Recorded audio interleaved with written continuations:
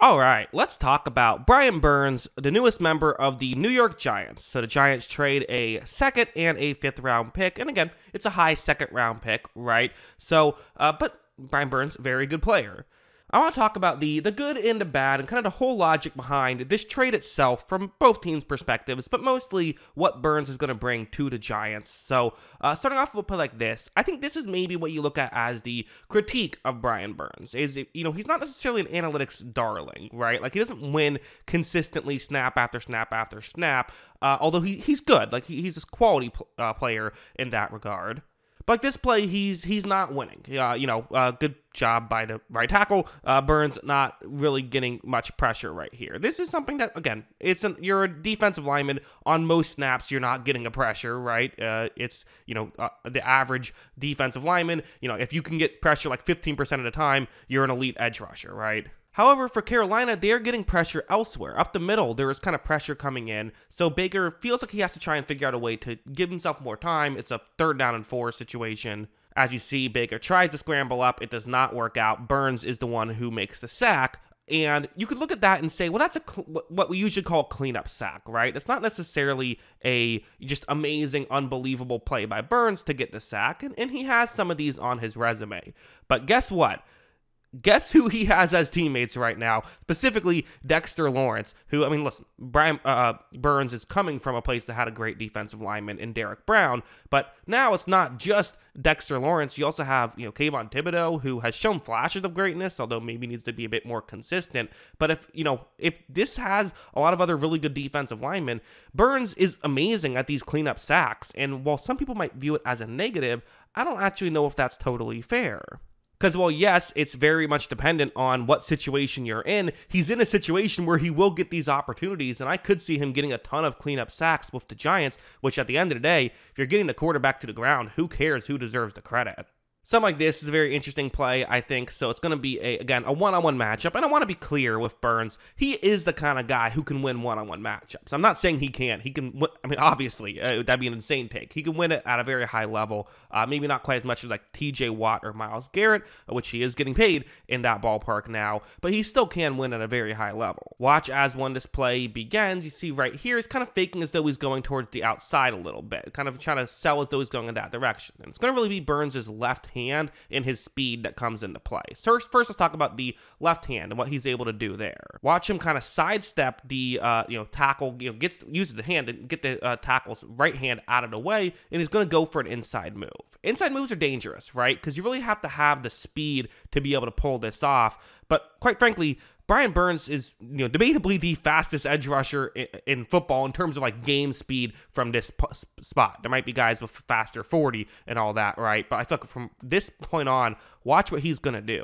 Look at how quickly he closes that gap and hits. C.J. Beathard was the quarterback on that play and, helps disrupt that play. Very good at these types of moves. And again, with a good defensive line he's joining, there could be, maybe more freedom for him, more one-on-one matchups. He can get a bit more creative, and you might see him, some of those numbers go up, advanced numbers go up because he's in better situations. I could certainly see that happening. Also, stuff like this, he's just so good at stunts.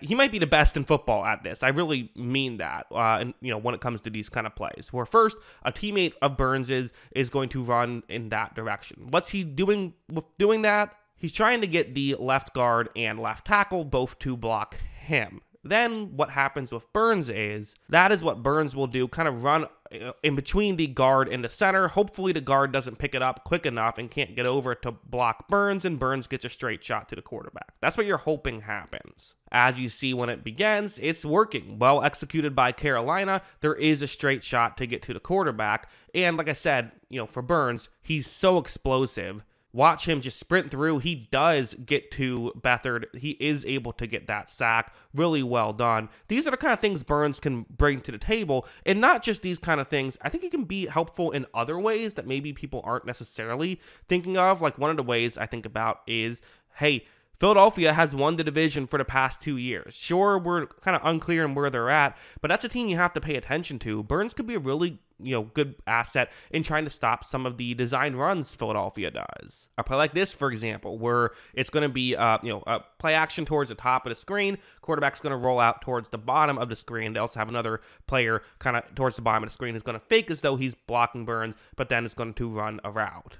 Actually, I believe he's going to move up to the next level and block another player. But anyways, let's see what happens. So this play begins, and Brian Burns right here. Again, it'd be very easy to be misled as to what's happening. Very easy to block. Just go kind of get around Evan Ingram. Do what you can to get around Evan Ingram, and then be taken out of the play. As you see, that's kind of what happens right there a little bit.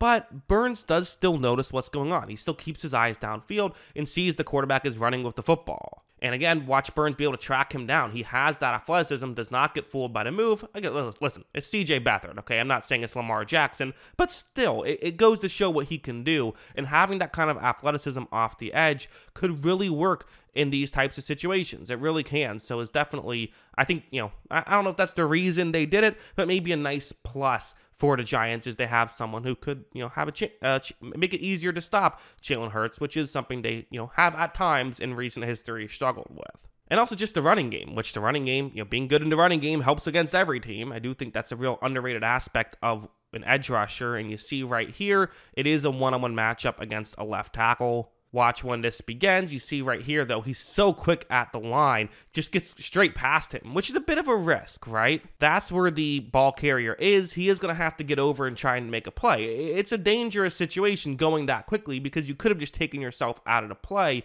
You're kind of having to bet on having the athleticism to also then get back over and make a tackle. And is he going to do that? Well, what do you think? Yes, Burns does in fact get over there. He does in fact make the tackle. Really good job there by Burns. That's just kind of what he can do. Listen, I think there's I've on this channel before, I've given my kind of thoughts on if that's the best idea, to go out and trade for a edge rusher to also make them one of the highest paid edge rushers, especially in Burns' case, which is like, I don't think he's a top 5 edge rusher in the league. I think he's very good. I think he's certainly top 25. He's the number 1 edge rusher for sure.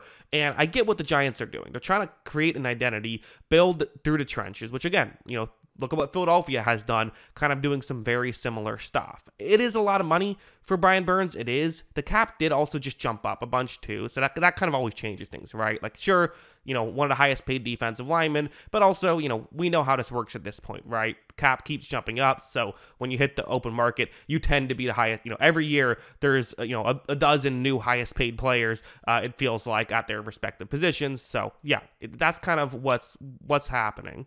But as a whole, again, we can debate whether it's a smart move or a dumb move. Like for Carolina, I said I would mention them at the beginning of this video. I think for them, I get what they're doing. They're trying to get some resources to put on the offensive side of the ball to help out Bryce Young. I think it's a smart move. Yes, they should have taken 2 first-round picks by the Rams, but sunk cost fallacy. You can't go back in time and make that deal. You're where you're at now. You got to just do what you can. But for the Giants, it's at least, again, will it work out? Will it help them or will it not help them?